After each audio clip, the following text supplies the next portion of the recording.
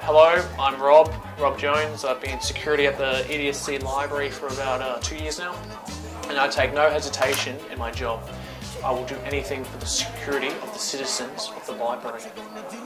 What you gonna do when they come for you? Bad boys, bad boys. That looks like an interesting book you're reading. You know what? It's not a book, it's a sandwich. Food's not allowed in the library. Come on, out now. Stupid girl.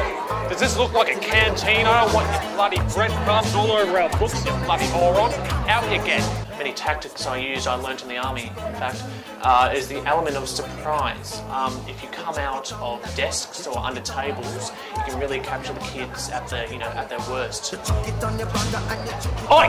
Oh, wait, is that schoolwork? Alright then. Look, Rob, don't you think this is a bit over the top? Look, no offence, Mr. Silver, but you know nothing about security. I'd appreciate it if you just shoot. This used to be Mr. Silver's office, in fact, but due to me being of a higher authority, I've taken over. Up against the wall, please, mate. We're going to do a body search today. Up against the wall, no negotiating. Up against the wall, please. Arms out, please. Here, mate. Pockets, empty them, come on. What's this? Mobile phone? Not allowed in the library. Out, please. You don't get your phone back? No, you don't. Last week, for example, we had a kid in Year 9 who stole a dictionary.